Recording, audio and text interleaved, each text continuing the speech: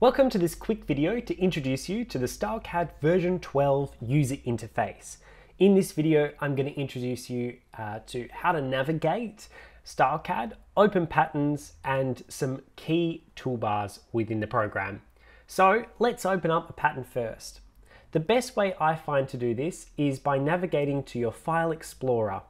Locate your pattern, click and drag your pattern over into the pattern making space. And this will automatically open the pattern for you in StyleCAD. Alternatively, you can go up to your left hand side to the Open Style button here, which you can click and therefore locate your file and select Open. But I find the easiest way, as I said before, is just dragging the pattern from your File Explorer straight into the program. Okay, great. Now that we've got a pattern in the program, let's have a look at how to navigate around our pattern making space. Now, I recommend when using StyleCAD to have a mouse that has a wheel on it, so a proper mouse rather than a touchpad. So in order to zoom in, all I need to do is scroll my wheel in and out on the mouse. And you'll notice that wherever my mouse is on the screen, when I zoom in, it will zoom into where my mouse is, and when I zoom out, it'll do the exact same. So if I wanted to zoom in on this front dress over here, you can see that I've moved my mouse to this location and I'm gonna scroll in, and it'll scroll into that area for me. Alternatively, I can come up and I can select the magnifying glass. I can select this tool, or I can drop down the menu, select a percentage and click on the area that I want to zoom in. Or you can just use the mouse. So we now know how to zoom in and out, but how do we actually pan across our pattern making section? There are two ways to do this. You can press down on your scroller wheel on the mouse, and this enables you to pan around the pattern making interface. So I could zoom in, I could hold down my wheel, and I could pan across to have a look at all the different patterns that I've got inside my user interface. The other way to pan in the pattern making software is by holding in the spacebar and clicking and dragging. So I'm holding in my spacebar and I'm left button clicking to pan around the space. So those are your basic navigation tools to locate yourself and move around when pattern making within this program. The next tool I'm going to introduce you to is the measuring tape tool, which is on your top toolbar. It looks like this. We've got two measuring tapes. I'm going to use a yardstick or ruler tool, as we like to call it in here. This enables us to measure directly in the pattern making software. So I've activated the button by clicking on it, and then I can simply click and hold on, and I'm going to drag down this measuring tape to the bottom of my pattern, and I can see that it's 78 centimeters. I can also click and drag and see that the waist here is 17 centimeters. So this is a really great tool to use to measure patterns and make quick alterations. The other tool, measuring tape, which is the perimeter measuring tape tool, if I select on this tool, this enables me to select lines. So you can see if I wanted to measure from this point to the bottom of the dress, I've selected over my line and it's turned red, and then all I need to do is simply click once. And this will give us the length. So as you can see, it's 38 centimeters.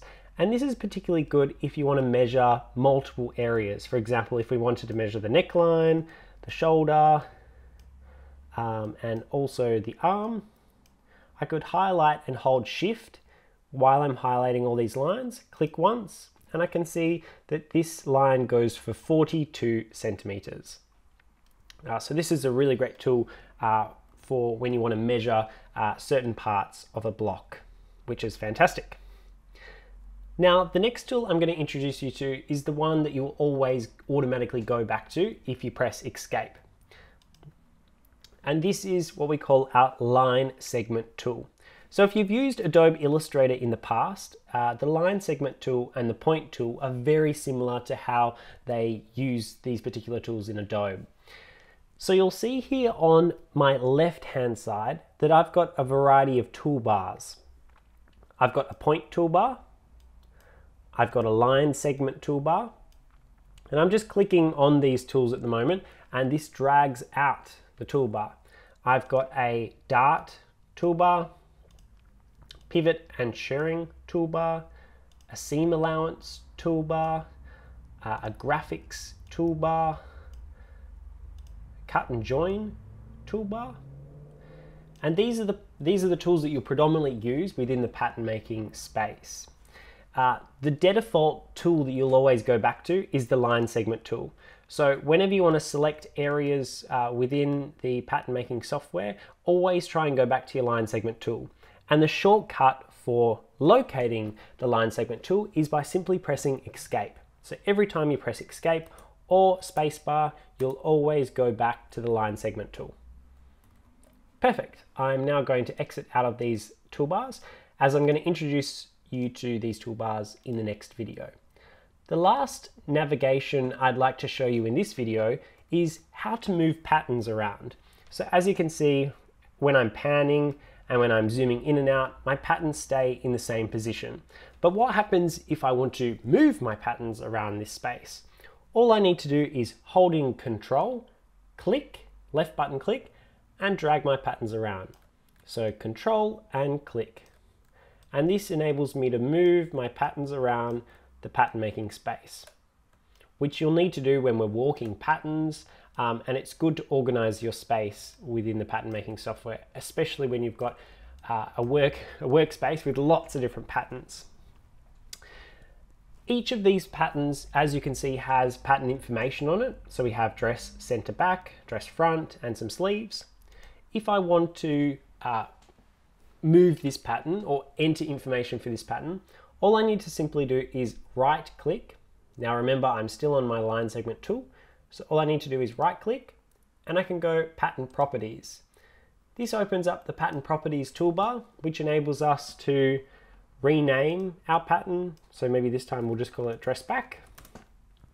And we can also do lots of other settings in here. For example, whether we need pairs, and we can provide a description of the pattern. We can put in cutting information. We can change whether it's a fusing or a contrast or a lining piece. There's lots of settings in here which we will continue to have a look as the video series goes on. When I right click on the pattern using my line segment tool, I also have a variety of different move options such as rotate / flip. I can play around with seam allowances. I can have a pattern on a fold, and I can play with lots of different settings within this area. I can delete the pattern, I can copy / clone the pattern. So whenever you want to do something to a pattern, it's always good to kind of right click because you might find the tool in this particular area. Similar for a line. So if you just wanted to change a line property, all you need to do is select over the line and right click. And this time, instead of saying pattern properties, it will simply just say properties. So if I click on properties here, you can see that I can change this line to a mirrored line so that my whole pattern piece is going to be on the fold. And I can also change some other, puffing, shrink, and other particular settings about this line. If I press close, you can see that now it's a dotted line, and this indicates that the pattern is on the fold, which is something we could right click, and where we've got the fold here on my settings, I could actually unfold this pattern now. And now I've got the whole pattern which has been unfolded. Perhaps if I wanted to make an asymmetric design, I could do. I hope this video has been helpful in helping you to get started in navigating StyleCAD version 12. In the next video, I'm going to introduce you to some of the toolbars on the left.